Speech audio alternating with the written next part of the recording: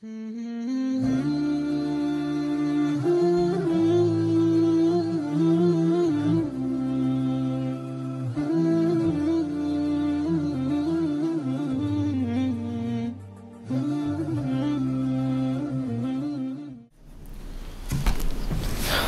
alaikum wa rahmatullahi wa barakatuh. Let me just set up and we'll start inshallah.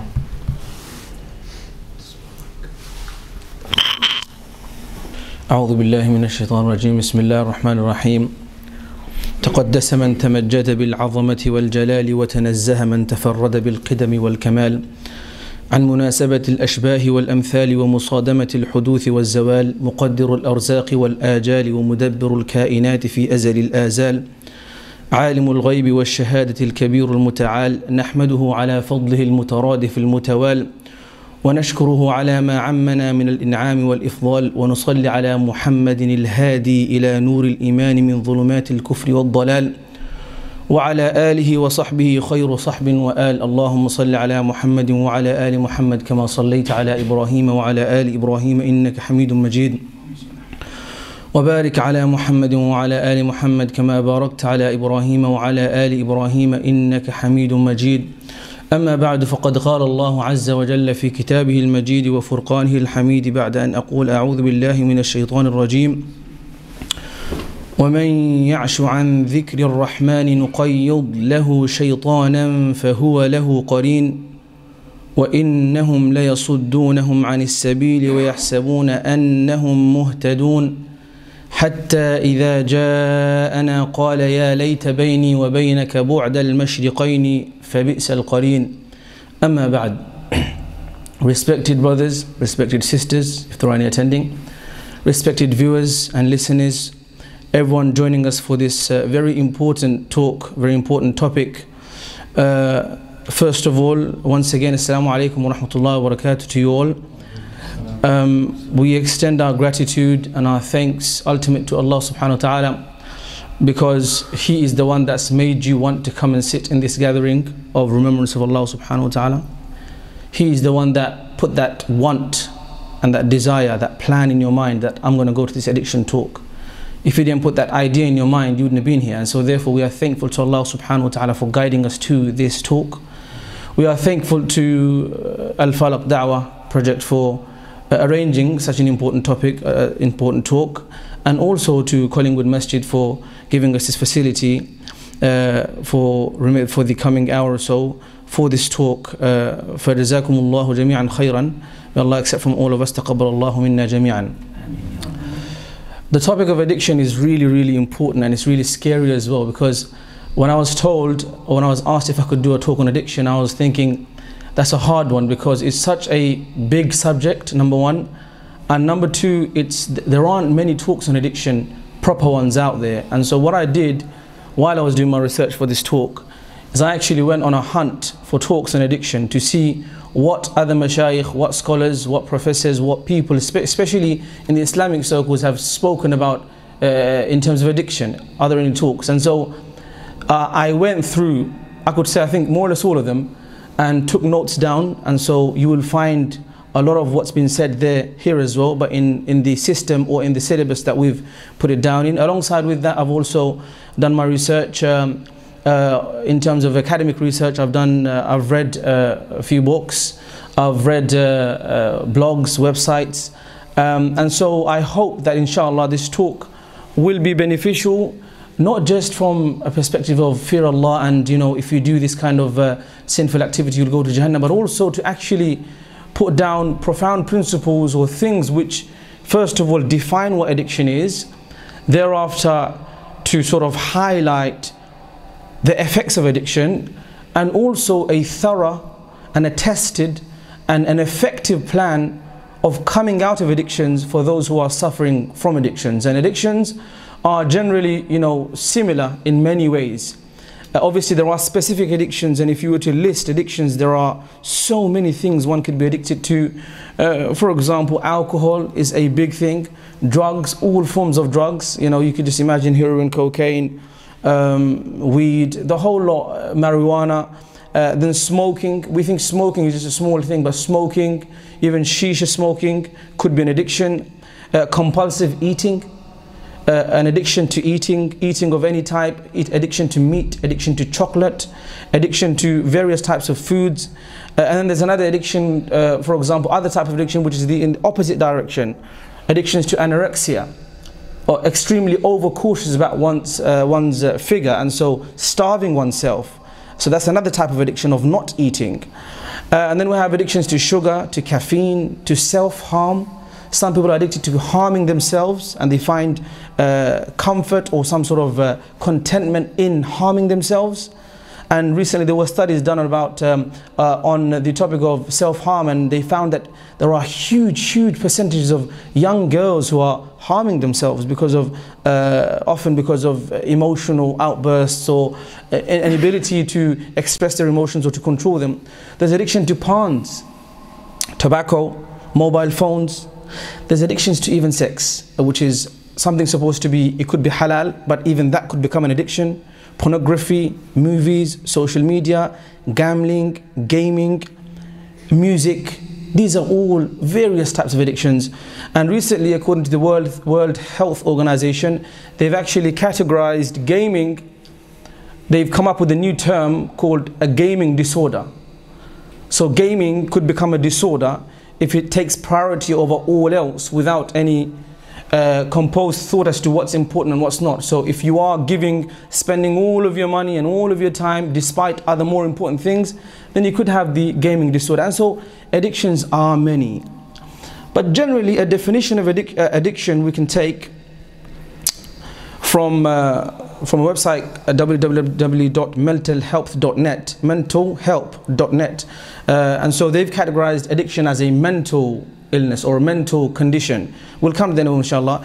So addiction is the repeated involvement with a substance or activity, despite the substantial harm it now causes or may cause, because that involvement was and may continue to be pleasurable and or valuable to that person. And so it's a repetition of an involvement in a substance or activity which is harmful. But a person has become so dependent upon it or addicted to it, they can't give it up despite knowing the harms of it. And so that's one of the definitions of addiction, and there are other definitions of addiction out there.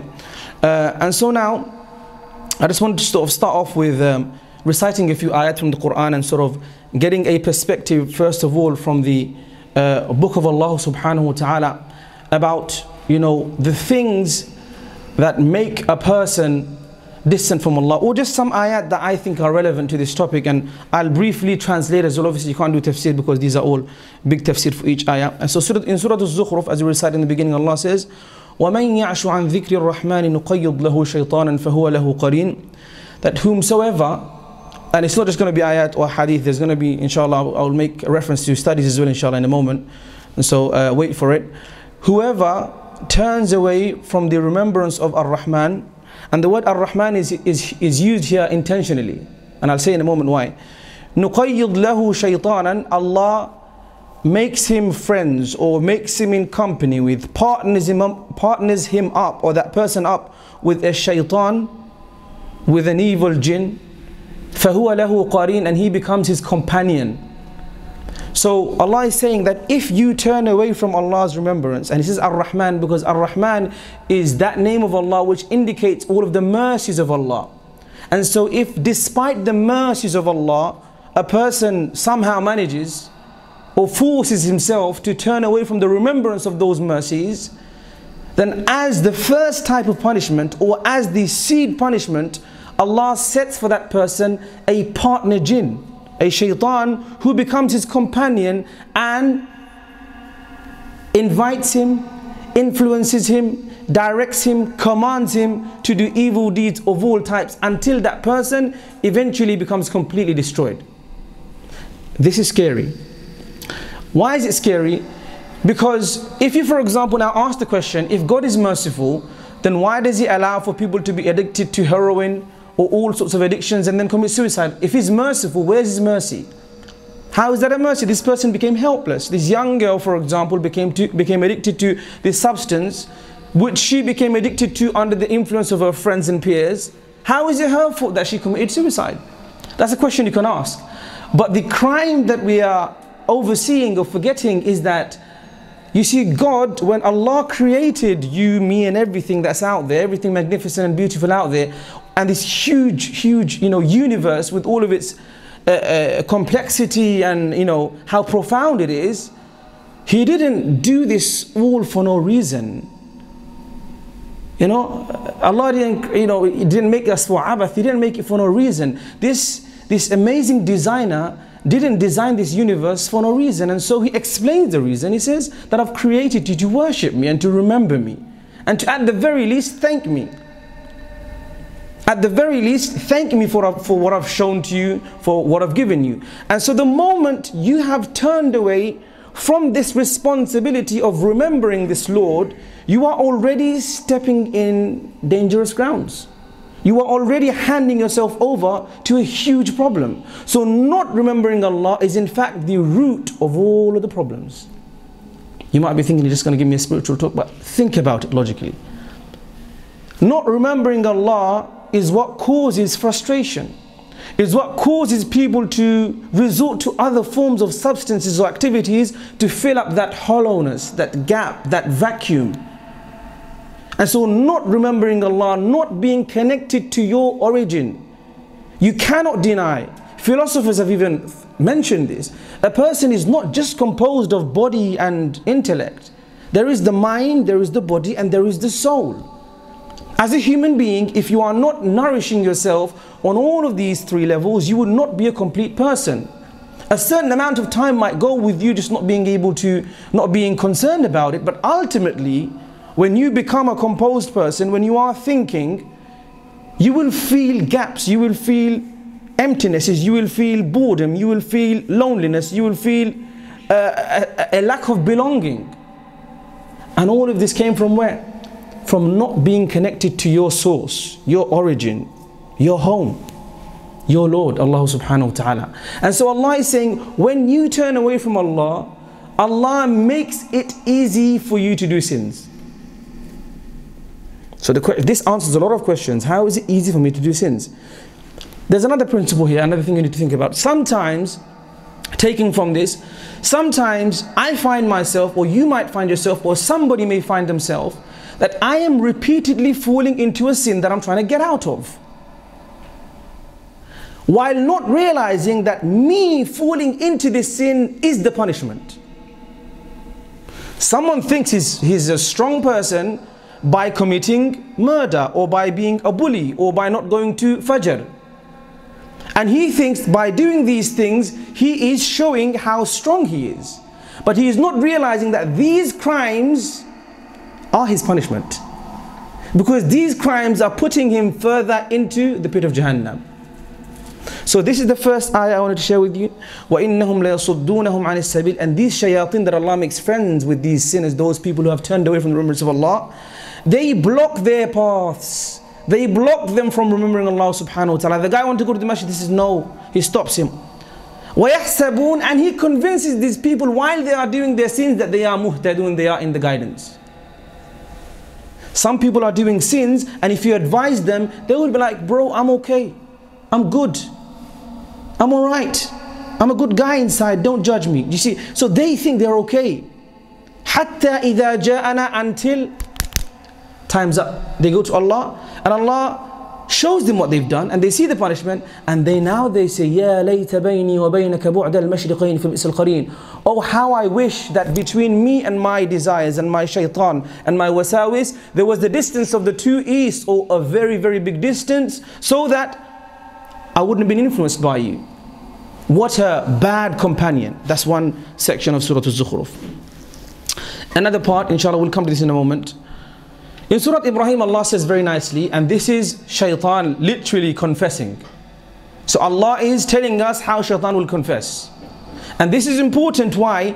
Because a lot of us often listen to the wasawis of shaitan, and we don't think about how much of a traitor, how much of a backstabber, how much of a munafiq he is. How much of you could say in sort of, you know, not to be rude, but how much of a waste man he is. You know, how bad he is in the sense of he will make you commit sins, but when Allah asks him, he says, وَقَالَ الشَّيْطَانِ. And shaitan will say when Allah asks him, what happened? What did you do to these people? لَمَّا قُضِيَ الْأَمْرُ. When everything's finished, he will say,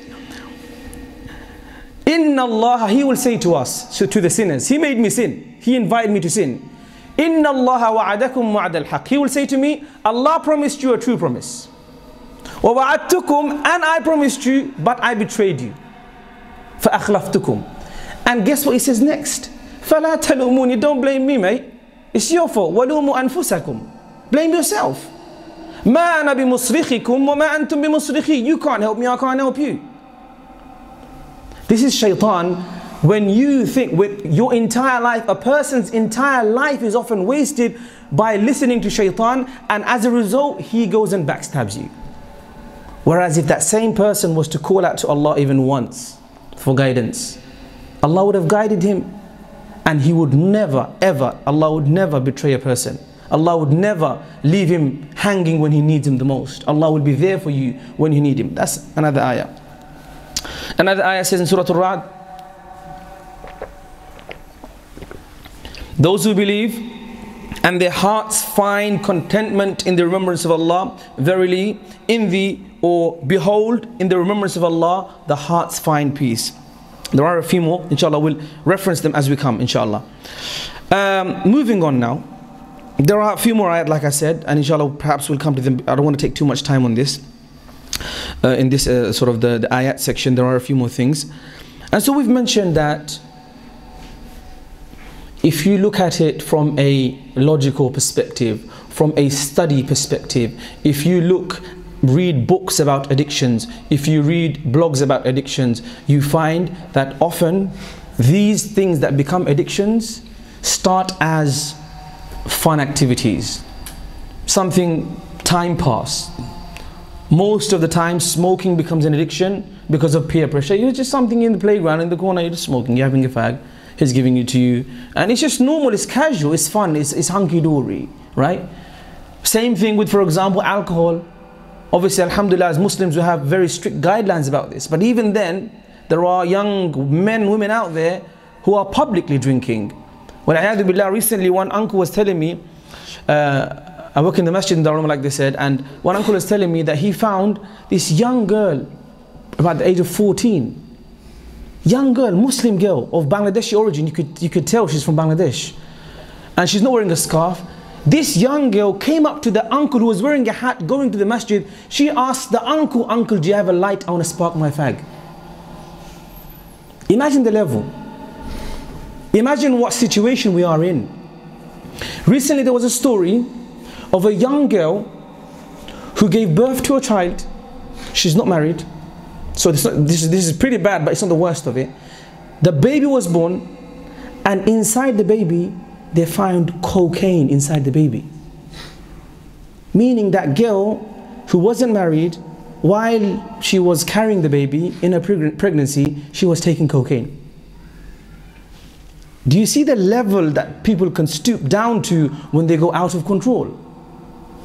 And so, subhanAllah, these things start off quite hunky-dory, just a fag, just a couple of drinks, you know, just an over 18 film. It's nothing, it's just okay, you know, it's just an action film, action comedy. There's a couple of scenes, so what, it's okay, it's just that's how it is nowadays. You know, your response, I'm not going to get affected by it. It's just a website, it's a social media website, it's a dating website. It doesn't matter, see, and so slowly, alright? Same thing with caffeine and all of these other things, okay? Movies, social media, you know, is obviously an addiction, but not to the extent of some of the other things that we're speaking about now. Music, gambling, you know, gambling is like a normal thing. You start gambling, people start gambling with their friends, you know, just, it's a joke. You're like chilling somewhere in the corner of the road, and then you just walk into Betfred, or Ladbrokes, or Broke Lads, the other way around, and you're just like, okay, let's see what happens, let's test my luck. And shaitan will be like, yo, you can do this. So you're going to put £5 and it's going to be £10. You're like, yo, I'm quite sick. And then you're going to find yourself in Asper's Casino in Westfield. And then sooner or later, you got a big job and you're investing a lot of money into gambling and you're bankrupt. So these things start off light. And where do they start from? A lack of activity, that vacuum, that emptiness, that lack of direction.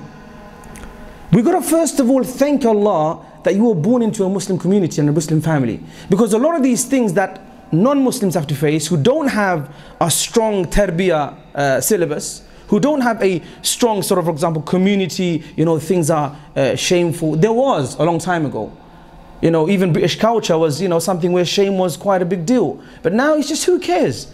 But we, alhamdulillah, it's going slowly, but we still have that social pressure which keep things intact.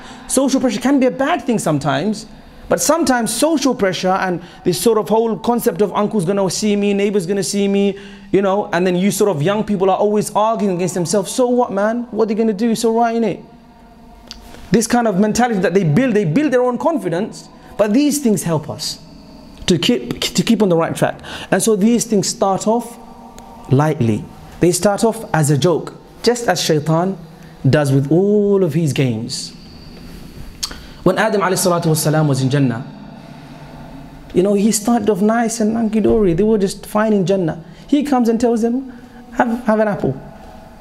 Have an apple. What's wrong with that? What's going to happen? Just have an apple. What's the biggest nice? And Allah told you not to have it just because, it's all right. It's fine. You'll be okay. And as a benefit, you'll become immortal as well. It's like a nice, Allah subhanahu wa ta'ala explains very nice in Surah Al-A'raf, how the conversation. He was very, very convincing. But Allah subhanahu wa ta'ala exposes him by saying, He says, about this shaitan, this rejected shaitan, that لِيُرِيَهُمَا سَوْآتِهِمَا وَقَالَ مَا نَهَاكُمَا رَبُّكُمَا عَنْ هَذِهِ الشَّجَرَةِ إِلَّا أَن تَكُونَا مَلَكَيْنِ أَوْ تَكُونَا مِنَ الْخَالِدِينَ. He convinced them very softly. And the whole purpose of it was to expose their nakedness. لِيُرِيَهُمَا سَوْآتِهِمَا, their privacy. This privacy and exposure of privacy is so comprehensive. Because if you look at the whole Islamic Sharia, it's a Sharia based on covering. So your Iman is covering your heart with a cover that protects it from shirk and other sorts of misguidedness, intellectual problems, lack of identity. So the Iman itself is a form of covering. Then we find, for example, our ibadat act as an immune system, a barrier, an antivirus from sins. أُتْلُ مَا أُوحِيَ إِلَيْكَ مِنَ الْكِتَابِ وَأَقِمِ الصَّلَاةِ إِنَّ الصَّلَاةَ تَنْهَى عَنِ الْفَحْشَاءِ وَالْمُنْكَرِ. Recite the Quran, pray salah. It stops you, prevents you, protects you from falling into sin. So this Iman is a protection and a cover for us. We find our ibadat are a protection and a cover for us. We find our marriages in our societies, هُنَّ لِبَاسٌ لَكُمْ وَأَنْتُمْ لِبَاسٌ لَهُنْ. You are a cover for each other. And then Allah says in that same surah, Surah Al-A'raf, يَا بَنِي آدَمَ قَدْ أَنزَلْنَا عَلَيْكُمْ لِبَاسًا يُوَارِي سَوْآتِكُمْ وَرِيشًا وَلِبَاسُ التَّقْوَى ذَلِكَ خَيْرٌ. And so shaitan's intention and his original crime, the original sin was to expose people's privacy and to expose their innermost, their aspects of decency and to sort of get rid of that. And so we see shaitan starts off with a very nice, easy approach, makes it look nice and how it's innocent fun. And that then what happens is slowly it fills that hollowness, that lack of activity. Young people fall into this when they're bored with their friends out there on the streets. The first antidote, the first cure for that is to be so busy, to be so involved, to be in such a syllabus, to be in such a companionship, to be in such a tarbiyah, which doesn't give you an opportunity for this kind of stuff. Give me some time to myself. He needs some time to himself, by himself in his room with his doors locked. No, he doesn't. Maybe not at that moment. Maybe if you know exactly what's happening, yes. And so to know, for example, exactly who we're dealing with and where these problems start from. Starts from a vacuum. We've understood that, inshallah. Shaitan will make it appeasing, nice looking. Slowly, this becomes a resort. I've got a list here of 21st century suicides. Some of the most richest people and some of the most, famous people. Who knows Robin Williams? You know him, right? Funny guy. He committed suicide. What happened to him? He was a comedian. He was making me laugh and you laugh. And he was sad within himself. So sad he had to kill himself. What happened? He had it all. He was famous. He was rich. You got that lady singer that passed away recently or committed suicide recently in London. And we hear stories time and again of individuals who were in their Jahiliyyah times. They were in all of these things, but they felt this sense of hollowness, this emptiness. And then when they found Iman, we hear the same story from various individuals. Even Imam, I think Shuaib Webb, he speaks about this. Before he became Muslim, he was a DJ and stuff, and he used to work in music concert halls and everything, and he used to feel hollowness. And then eventually one day he begged Allah, Allah please guide me, and somehow Allah guided him, and he of course now is a renowned da'i and invited to the way of Allah subhanahu wa ta'ala, right? And so we find that despite all of this, I've got another question. So that's the first question. It was supposed to be a question. Why do we find all of these huge celebrities committing suicide? So next question is the opposite. Why do we find Prophet of Allah sallallahu alaihi wasallam, a man who slept barely a few hours, a man about whom his Lord, his God, his Creator says, فَلَعَلَّكَ بَاخِعٌ نَفْسَكَ, you're about to kill yourself. Take it easy. You're doing too much. You're overworking yourself. Day and night. What are they eating? Al-aswadan, dates and water for months on end. Sometimes, of course, they're having good meals, they're having meat, they're having the steaks as well. But by and large, their lives were extremely tough. So tough. You know, the amount of money that had to be invested into the society for it to become sustainable, for it to become secure from enemies, it was way above their cash flow, if you like. And so those who had money literally had to give up every single penny. And so their lives generally, especially at the beginning, and especially in the beginning of the Medinan era, it was extremely harsh. Sahabas were standing at night in prayer. They were in the state of, warfare. They hardly had any family time. We have huge amount of family times now. They hardly had any family time. They used to have to go to work. They would be with the Prophet ﷺ studying when they had any free time. And so if you look at their lifestyles, they were extremely harsh. And yet, you find that the Prophet ﷺ was the most smiling of people. Allahu Akbar. How does that happen? We find that the companions of the Prophet Muhammad ﷺ are some of the most successful individuals in history. Some of the most successful in all of their aspects of their lives. In their ibadah, in their knowledge, in their spending in the path of Allah, with their families, with their offspring. Umar radiallahu anhu, he was who he was. But it wasn't just him that he was who he was. Look at Abdullah ibn Umar radiallahu anhu, who his son became. Abbas radiallahu anhu was great. But look at Ibn Abbas. These were amazing. And so that's the question, that how is it that those people who were, despite being in such a harsh environment, how is it that they were content? If you add both those answers together, that despite having all of the world, not being happy, and not having anything in the world, but just having Allah, but still being happy, I think what's missing in the first equation is Allah subhanahu wa ta'ala, or that spirituality, or that sense of belonging, or that sense of God, or that sense of a greater power. And this is evident, not just because I'm saying it. Read books on addiction.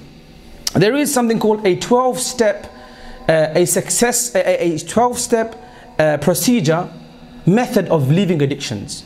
And I will read that to you in a moment, or maybe I can read that to you now, just to prove one of the points that I'm saying now. In the 12 steps, it's called, it's from the big book of Alcoholics Anonymous. And for addicts out there, there are all forms of addictions, like I said. And there are, for example, for Alcohol Anonymous, there are Drugs Anonymous, and there are so many things. These are people who are working together anonymously, without exposing their identities, right, to help other people. And so from the 12 steps, which have been proven to work, and have been tested time and again. In fact, the guy Russell Brand, the very famous guy, very foul-mouthed guy, but so funny sometimes, and he was doing some good work recently as well. He made his modern version of this with a lot of F words in them, but it is saying the same thing. But the point being is, it's successful. That this method, this step, the procedure is successful. He says, or this procedure says, number one, we admitted that we are powerless over our condition, and that our lives had become unmanageable. That's number one of the 12 steps. Number two, we came to believe that a greater power than ourselves could restore us to sanity. This is a proven 12-step procedure by various researchers, and it's being used regularly throughout various recovery centers. Okay, we made a decision to turn our will and our lives over to the care of God as we understood Him. There is a need for God now. There is a need for God, especially in this kind of treatment. We admitted to God, number 5, to ourselves and to other human beings, our wrongs. Number 6, ready to have God remove all of our defects. Number 7, we asked God to remove. Number 11, improve our conscious contact with God. And then number 12 was carry this message to others, meaning da'wah. And so we find that God is at the center of it all. Whether you look at it from an Islamic perspective or from a study perspective, you find that this lack of ruhaniyah, this lack of connectivity with Allah subhanahu wa ta'ala, this is what results in this kind of, boredom, activities, and then into addictions. Moving on now. Right.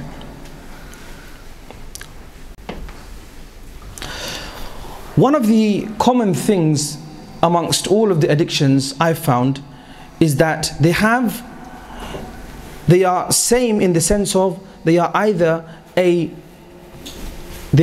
sin or an exaggeration. They are a sin directly or an exaggeration of something that could be halal. Okay, an overdoing, an excessiveness.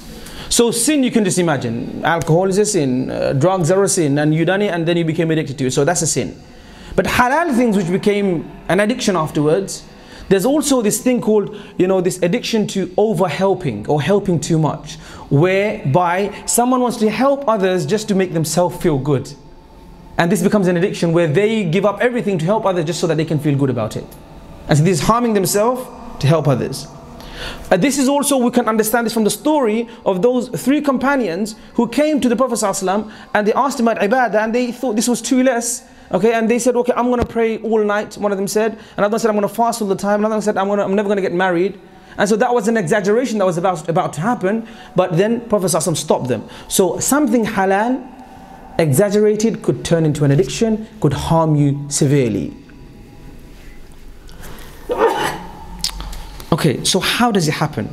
We've understood from our brief discussion so far is that the origins of addictions, generally from our holistic and comprehensive perspective or view on this, is that it comes from a sense of distancing from Allah subhanahu wa ta'ala, disobedience and a lack of balance. Lack of balance, meaning something was exaggerated. So distance from God is what creates that emptiness, that vacuum. And that vacuum then needs to be filled up, some sort of comfort needs to come in there. And this distance creation is the crime itself, because this distance is called ghafla. And Allah says, وَلَا تَكُمْ مِنَ الْغَافِلِينَ. He says, وَلَقَدْ ذَرَأْنَا لِجَهَنَّمَ كَثِيرًا مِنَ الْجِنِّ وَالْإِنسِ لَهُمْ قُلُوبٌ لَا يَفْقَهُونَ بِهَا. He says, we have set for Jahannam lot of jinn and insan, jinns and human beings, and their crimes are, or what the things that they have in common is, لَهُمْ قُلُوبٌ لَا يَفْقَهُونَ بِهَا. They have hearts with which they don't understand. وَلَهُمْ أَعْيُنٌ لَا يُبْصِرُونَ بِهَا. And they have eyes with which they do not see.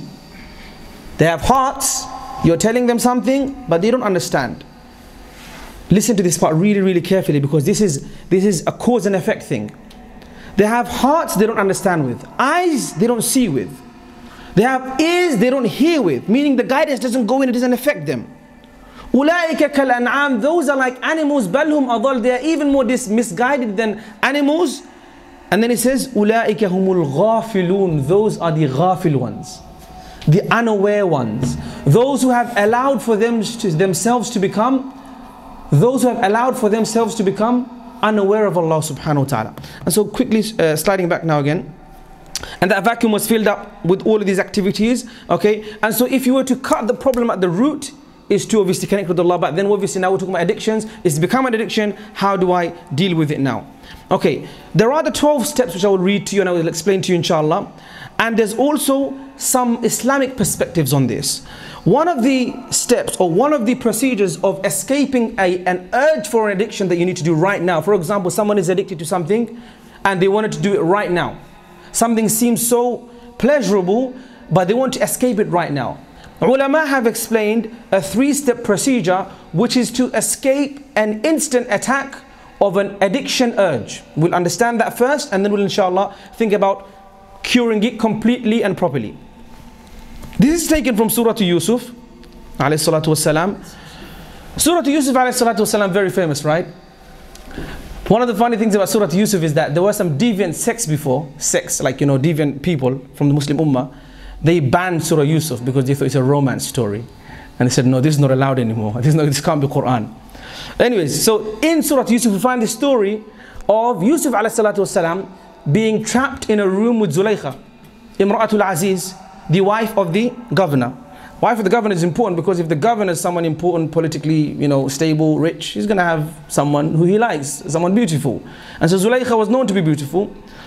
And so Yusuf alayhi salatu wasalam was obviously growing up in her household, and she was in fact told to look after him really well. But then when he became ashuddahu, he reached his, he reached his age of maturity, or he became himself basically. He became a man.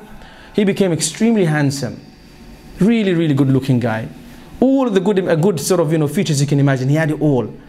And so Zulaykha, who was supposed to be his, like, you know, supervisor, even like a mother figure, she fell in love with him. And what she did something really, really crazy crime. She trapped him in a room, locking so many doors in a palace, because obviously governor's house, so it's going to be a palace. Inside the palace there are so many doors, and eventually in that whole room locked all the doors, and she said to him, now you're going to have to basically fulfill what I want you to do. From this incident, ulama explain and say that there are 3 things from this situation where we learn how to escape a sudden urge, a surge of shaitanic inspirations. Because وَلَقَدْ هَمَّتْ بِهِ وَهَمَّ بِهَا tells us, and of course there are so many tafsirs of this. Some even try to say that this hammat and hammat means like the pushing and shoving, and he pushed away and she came forward. But ultimately the more al-ma'na al-aqrab, the most apparent meaning, or the one that Mufassirun have generally gone with, is that Yusuf alayhi salatu wasalam also felt an urge, because he's a human being, and feeling an urge is not a sin.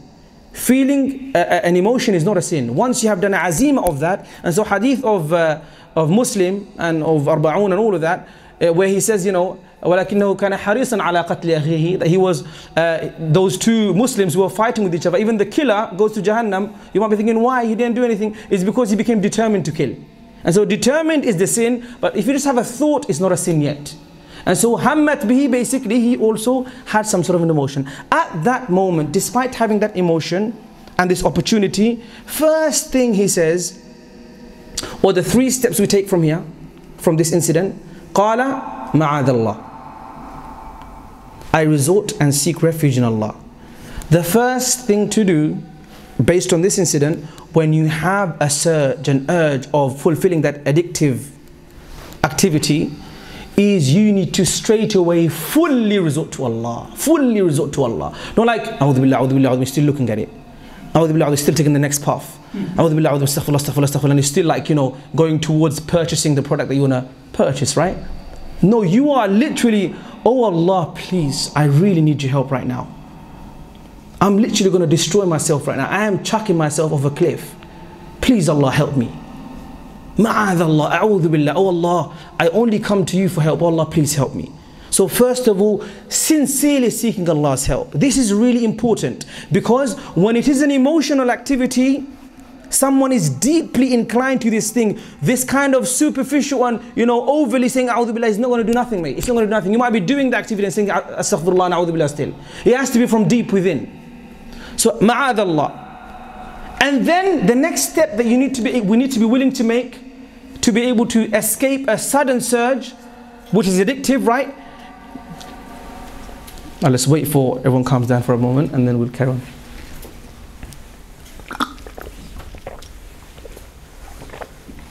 Okay. So seek refuge in Allah. Secondly, you need to be willing to sacrifice. Determined to be willing to sacrifice. You need to be determined. قال معاذ الله إنه ربي أحسن مثواي إنه لا يفلح الظالمون. And then he says afterwards, when he is determined to leave this, and he starts to run. he starts to run, meaning he is willing to sacrifice. If you are not willing to sacrifice, and we'll talk about why it is important for you to sacrifice, if you're not willing to sacrifice, then you're not going to get anywhere. You have to be willing to give up something to leave this urge and surge. And the third step is to do everything in your capacity to run. So you cannot be driving towards the location of the pickup and saying A'udhu Billah at the same time. No, what you need to do is, if the pickup is in Shadwell, you need to go into the A406 and go to Enfield. You need to run literally in the opposite direction. Ma'adallah, willing to sacrifice. I don't care if I have to lose this amount of money. I don't care if I have to lose this friend. I don't care if I have to lose this social, your circle respect. I don't care. I'm willing to sacrifice it. And then doing everything in your capacity, because Yusuf alayhi salatu, what did he do? Despite him knowing the doors were locked, he ran. And so he done his part and Allah opened the doors. So you have to do everything in your capacity. So we've understood now, quick recap so far, where addictions come from. We've understood from an Islamic perspective that they come from a sense of hollowness or a lack of connection. This is filled up with this appeasing and appealing activity, whichever thing you may be addicted to afterwards. And thereafter it becomes such an habit from which you cannot escape, even though now you know. From one of the lectures I've listened to, there was one young man who said he wanted to commit suicide because of his addiction. He used to do a certain sinful act in his privacy. I will not disclose exact words. Okay, for 6 hours a day, for 3 years. Eventually he became so helpless and so hopeless, he wanted to commit suicide. This caused him to have a physical illness, some sort of a dysfunction, which basically destroyed his life forever. And so these are things that can happen to individuals. In an urge, in a moment of search, this is what you need to do. We are coming to how do you cure this now for a long term. I think I'm missing so much stuff, but inshallah, I'm have to paraphrase. And so obviously this time is also a thing to think about, inshallah. Right. First, what I'll do is I'll read those according to the research and the book from. This is a book called There's No Big Deal by John Coates, and there's a foreword in it by a gentleman called Dr. Robert Lefevre, and he says this. It's really interesting. He says, addiction is a disease of the human spirit. Sounds like a sheikh. Addiction is a disease of the human spirit. It's a ruhani issue, yeah? It eats away at hope, love, trust, honor, innocence, and all of the beautiful spiritual values that give life its significance. Let me read that again. Dr. Robert Lefevre, the director of the Promise Recovery Center in Kent, he says, addiction is a disease of the human spirit. He's not even talking about the activity. It's a problem of the human spirit. It eats away at hope, love, trust, honor, innocence, and all of the beautiful spiritual values that give life its significance. This is very, very powerful. And then in that same book they define an addictive disease, the condition which underlies many addictive compulsive behaviors. And an addictive disorder is one of the many different ways in which the addictive disease manifests itself. A few more things I want to read from here as well. Okay, he says here, this is very interesting. He says, no noble or no knowledgeable physician, okay, no knowledgeable doctor can give you an infallible cure to your addiction. Okay, you can imagine this from actually an Islamic scholar, right? So he says, no sheikh can cure your addiction. No doctor can cure your problem, your ruhani issue. That's what he's saying ultimately. The most that can be done is suggest to you ways in which you can treat your own condition. Okay. Okay, moving on now. There's a few more things that I'm saying. And then in one of the first few pages in the book, he said, there are some basics in order to leave addictions. First of all, it demands perseverance. Sounds a bit like the 3 points I've said to you from Surah Yusuf. It demands perseverance, emotional and intellectual honesty. One of the things about addictions is the first step to curing yourself from it is to admit to be honest with yourself and to realize that you've got this problem. Otherwise, if you are convincing yourself, hey, nah, I just do it sometimes, I'm not really addicted, it's just sometimes, then you're never going to deal with the problem. Whatever the problem is, you need to first of all see that it's a problem, admit to it, and that's the first step. So it demands perseverance, emotional and intellectual honesty, and willingness. Okay? And then he says, for example, we shall have to become new and different people. We are meant to be these people, right? It's not an accomplishment to be overnight. This is a cure from addiction. He says there will never be a time. There will never be a time. These are for addicted people. There is never a time, and this is, I'll put it into context. There will never be a time when you can say you are completely cured from your addiction. There's never a time.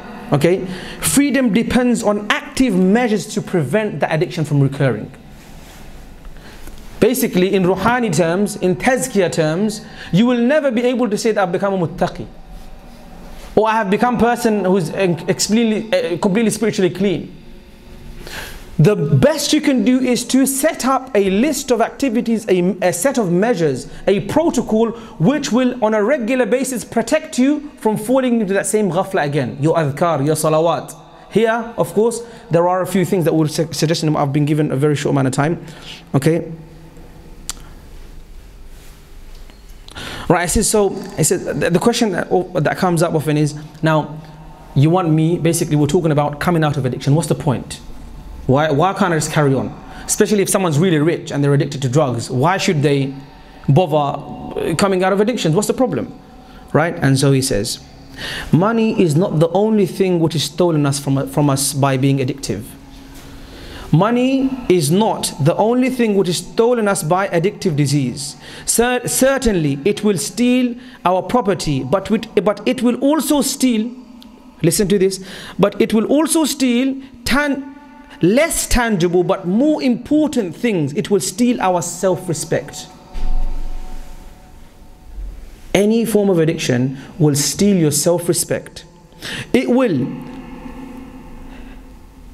steal your innocence. It will steal your trustworthiness to others. It will steal your friendships. It will steal your relationships. It will steal your marriages. It will steal your jobs. It will steal your time. It will steal your accomplishments. It will steal your true identities. It will steal your ultimate freedom. Think about any form of addiction and you will see that these are true things. Your marriages. There was one man, in one of the lectures that one of the brothers were giving, this Australian sheikh was giving. This man, he was married and he had 3 girls. He had a few children. And he used to work for 40 years in a movie store. And he had access to all forms of movies. And he was in this activity, this haram thing, for 40 years. And he had a full family. And eventually one day he got caught by his daughter in the act. And he lost his family. He couldn't see them for 3 years. This is an example of how family is stolen by addictions. All forms of addictions. You think your family is going to be patient with you for years and years if you're addicted to heroin or cocaine. No, you will see yourself on the streets like you see those individuals now, just not too far away from here. And so we find that to leave addictions is a must. It's not a joke. If you're addicted to something, there are reasons, there are profound reasons for you to leave these kind of addictions. And now we come to what are these 12 steps? You can take a note, or you can listen to the lecture afterwards, or you can just buy this book. It's really, really good. It covers the thing from a few different aspects. Number one, for the 12-step program to leave addictions, is that we admit that we are powerless. We admit that we are powerless to this disease. We know that we have completely given ourselves in. We admit that we were powerless over our condition and that our lives had become unmanageable.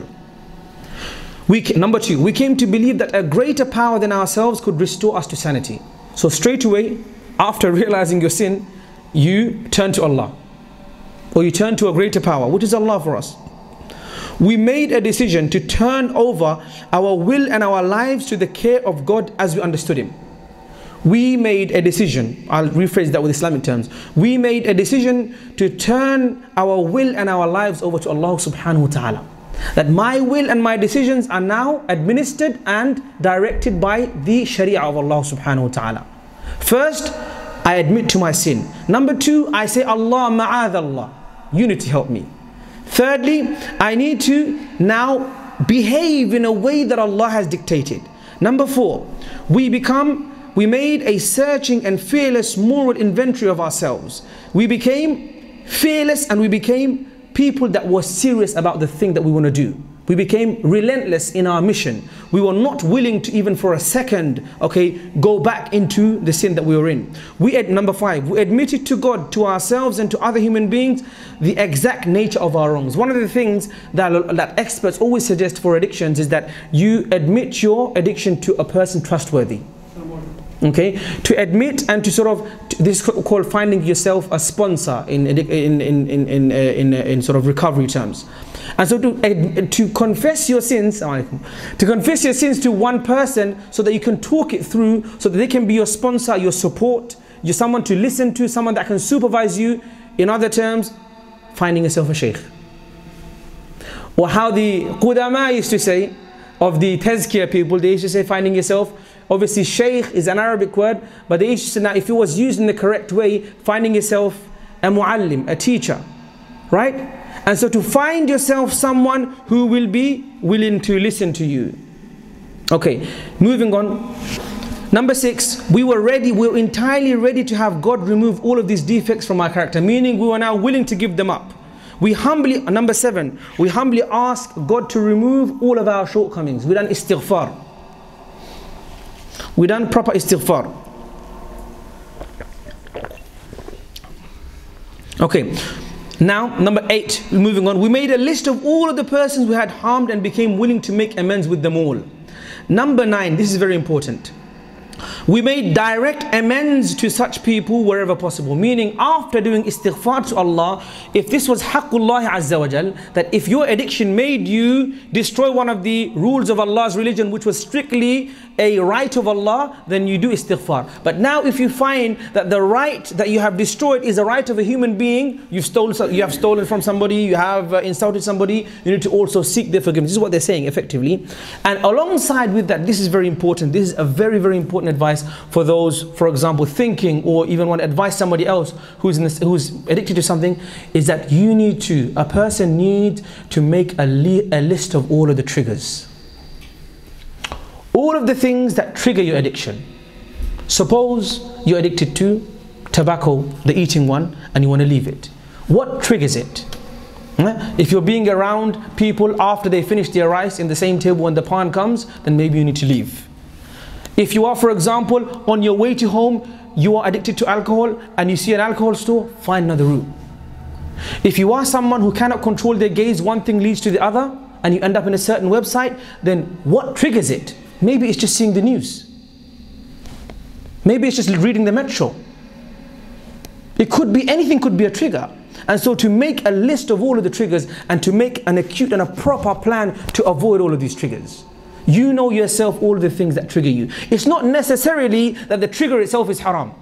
This is important. So the trigger may not be haram. You might be, for example, listening to an Islamic talk by a muhajjaba sister, a sister covering herself nicely. Or even in niqab, a sister walking down the road, you might be thinking this is fine. So it's not exactly always the case that that thing you're trying to avoid, okay, your trigger is the effect it has on you. So because of the trigger, the effect it has on you, that's why it's wrong. And so the triggers have to be listed and they need to be avoided. That's another thing. Another thing we need to remember all the time is that you will, when on your mission to leave addiction, you will always find relapses. Moments when you fall back. This is expected. But when you fall back, the next step is very, very important. When you fall back, number 10, we continued to take the personal inventory, and when we were wrong, promptly admitted to it. When we made the mistake, I was clean for 2 months. All of a sudden, I fell into the sin again. I shouldn't become hopeless. You might become homeless, but you shouldn't become hopeless. You shouldn't become hopeless because Allah says, Inna Allah yaghfiru dhunuba jami'an, number 1. And number 2, I've finished. Sorry, I've finished. I'm just going to finish it now, of course. So, admit to it and carry on. Carry on. And then it says, number 11, it says, we sought through prayer and meditation to improve our conscious contact with God. So, building your taqwa, building your connection with Allah will help you to avoid your addiction. And number 12 is carry this message to others. This is really important because I thought for a long time, like this is an impression people have, like how am I going to tell someone else to pray and I don't even pray myself 5 times a day, right? It's a common problem that you find yourself in. How am I going to advise somebody else to be a good Muslim when I'm half myself? But what we don't realize, and even according to these systems, is that by inviting others, it encourages and strengthens you. So da'wah, ADP, will help you to become a better Muslim yourself. Does that make sense? That while you are in the mission of helping others, you are going to help yourself. It's like when you teach, you might not know the subject properly, but once you are teaching now, I never knew much about addictions, but when I had to teach this topic, I became a lot more knowledgeable about this topic. And so, like that, when you help others, this helps you. There's so much more to be said, but I hope some benefit has come from this lecture, inshallah. And obviously, I'm sure we'll have questions and answers. Jazakumullah khairan wa akhiru da'wana and alhamdulillahi rabbil alameen. Jazakumullah khair. Sheikh Ashiqur Rahman. We've got just like we're short in time, so we've got just a bit for Q&A. So if you have any questions or quick comments or something that you want the Sheikh to clarify that he's made, now's the time. So I'll open up for the floor for any questions and comments. So anyone?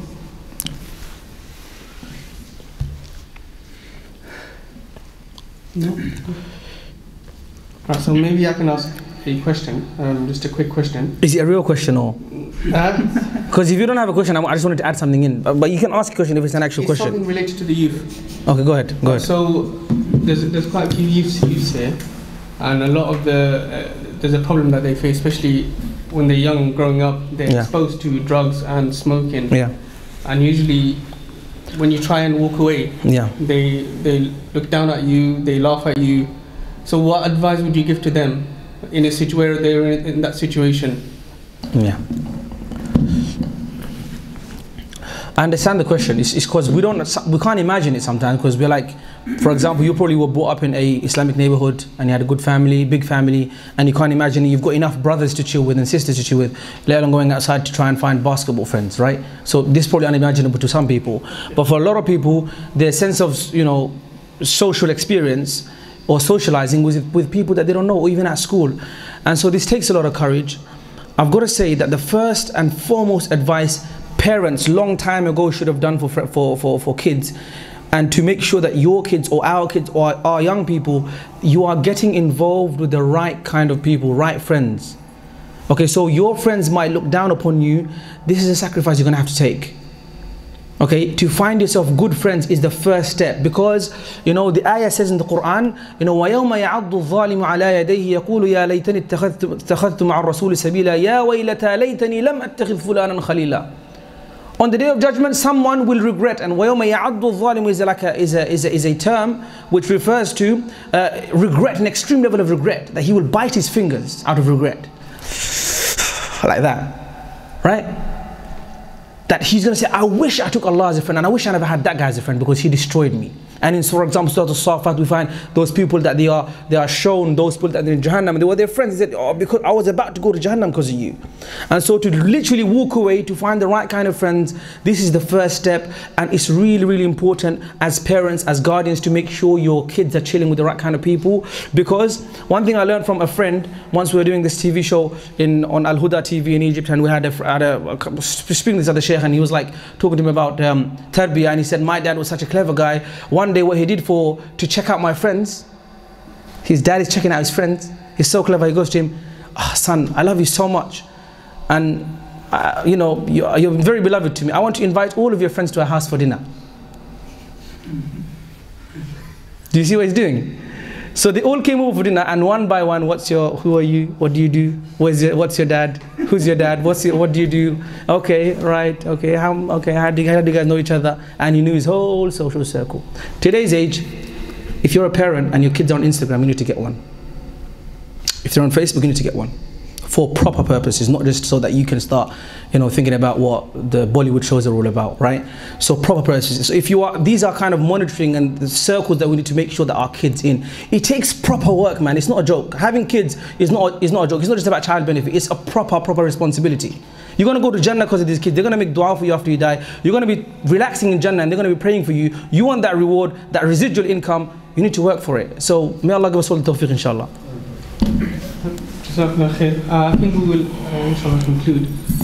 Before we do finish, just a reminder that we do hold this event once a month, the first Sunday of the month.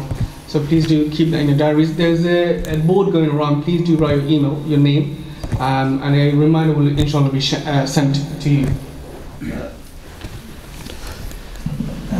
Assalamu alaikum wa rahmatullahi wa barakatuh. I think, mashallah, the lecture was very beneficial, wonderful, alhamdulillah, we all benefited. I understand, like, he did a lot of hard working actually. I requested him to prepare this topic, and alhamdulillah, he done very well. May Allah bless him and reward him. We are very actually privileged to have few special people in our event today. It's not the quantity, but it's the quality.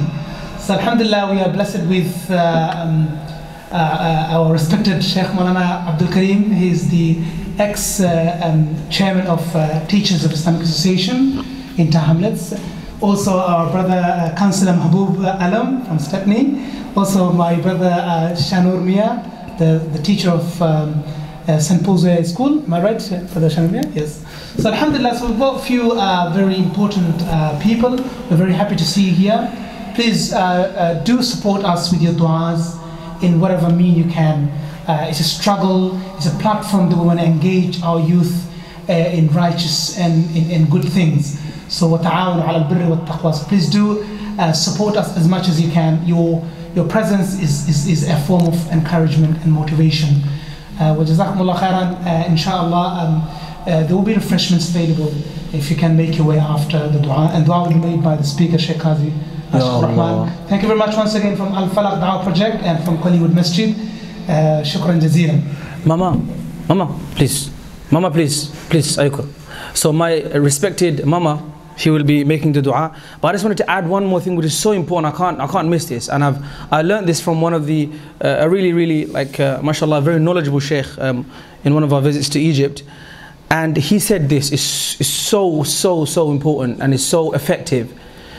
He says that generally, if your sin is one of privacy, which is involved in privacy, so anything, drugs, whatever, alcohol, any form of sin that's to do with privacy, the cure for that is similar to the kind of the crime.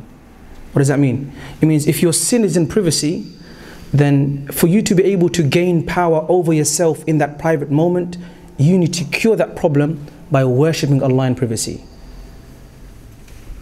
Tahajjud. It's winter season. You don't have an excuse. Tahajjud, if you can do it properly, having a proper connection with Allah subhanahu wa ta'ala, you will literally have, inshallah, bi'idhnillah azza wa jal, this light of immunity around you if you are sincere to worship Allah subhanahu wa ta'ala. Worshipping Allah in tahajjud, Quran, salah, these are things literally antidotes, or you can call them antiviruses against all forms of sins, addiction, influences, okay, especially worshipping Allah in secrecy. I've also got, when you have that surge or urge, one of the things, إِنَّ الَّذِينَ اتَّقُوا إِذَا مَسَّهُمْ طَائِفٌ مِّنَ الشَّيْطَانِ تَذَكَّرُوا, when you feel like doing something bad, you should remember Allah and instantaneously do this. You've got an urge, you don't know how to control it, or someone's got an urge, they don't know how to control it. Or straight away, change direction, like I said before, effective even more, take a shower.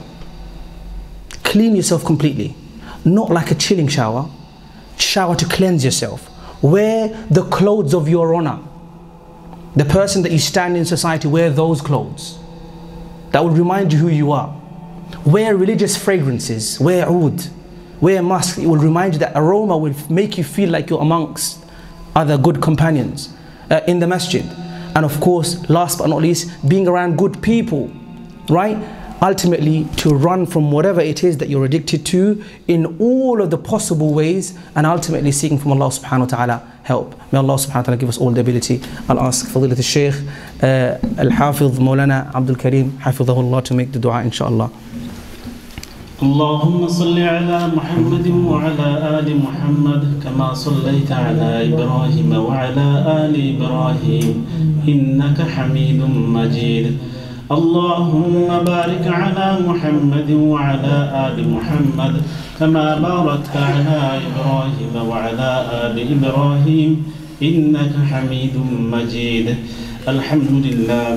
الحمد لله رب العالمين، والصلاة والسلام على سيد المرسلين نبينا محمد وعلى آله وأصحابه وأهل بيته أجمعين. ربنا ظلمنا أنفسنا وإن لم تغفر لنا وترحمنا لنكونن من الخاسرين. ربنا ظلمنا أنفسنا وإن لم تغفر لنا وترحمنا لنكونن من الخاسرين. ربنا لا تزغ قلوبنا بعد إذ هديتنا وهب لنا من لدنك رحمة إنك أنت الوهاب. ربنا آتنا في الدنيا حسنة وفي الآخرة حسنة وقنا عذاب النار وأدخلنا الجنة مع الأبرار برحمتك يا عزيز يا غفار يا رب العالمين. رب ارحمهما كما ربياني صغيرا. رب ارحمهما كما ربياني صغيرا. ربنا اغفر لي ولوالدي وللمؤمنين يوم يقوم الحساب. اللهم طهر قلوبنا من النفاق وعملي من الرياء ولساني من الكذب والعين من الخيانة فإنك تعلم خائنة الأعين وما تخفي الصدور. اللهم حبب إلينا الإيمان وزينه في قلوبنا وكره إلينا الكفر والفسوق والعصيان واجعلنا من الراشدين.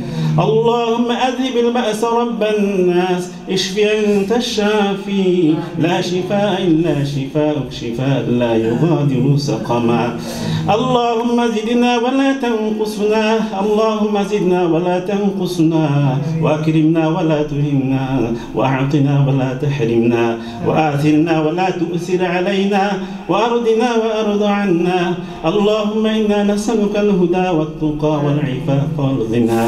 اللهم إنا نسألك الهدى والتقى والعفاف والغنى. اللهم إنا نسألك العفو والعافية والمعافاة الدائمة في الدين والدنيا والآخرة. ربنا هب لنا من أزواجنا وذرياتنا قرة أعين واجعلنا للمتقين إماما. اللهم اغفر لنا ولوالدينا ولأستاذنا ولشيخنا ولمشايخنا ولأحبابنا ولأزواجنا ولذرياتنا ولمن له حق علينا ولجميع المؤمنين والمؤمنات والمسلمين والمسلمات الأحياء منهم والأموات إنك سميع قريب مجيب الدعوات. اللهم يسر علينا زيارة حرمك وحرم نبيك محمد صلى الله عليه وسلم قبل أن تميتنا يا الله. ربنا تقبل منا إنك أنت السميع العليم وتب علينا إنك أنت التواب الرحيم. اللهم يسر حسابنا ويمن كتابنا وثبت على الصراط أقدامنا واجعل آخر كلامنا من الدنيا شهادة لا إله إلا الله أن محمدا عبده ورسوله.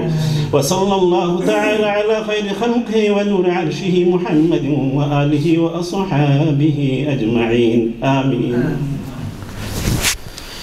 السلام عليكم. وعليكم السلام ورحمة الله وبركاته.